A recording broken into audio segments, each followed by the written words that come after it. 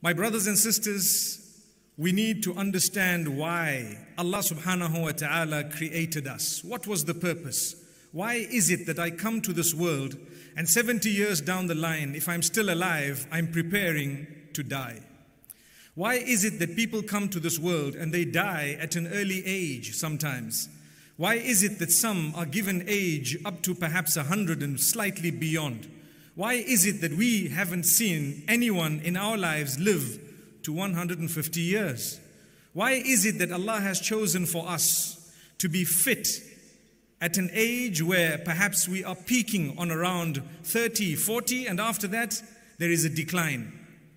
Why is it that Allah subhanahu wa ta'ala did not keep us upon a level of fitness, a level of perhaps looks, where we are looking young and healthy throughout our lives? Why does it have to be a graph that starts off in weakness and ends in weakness?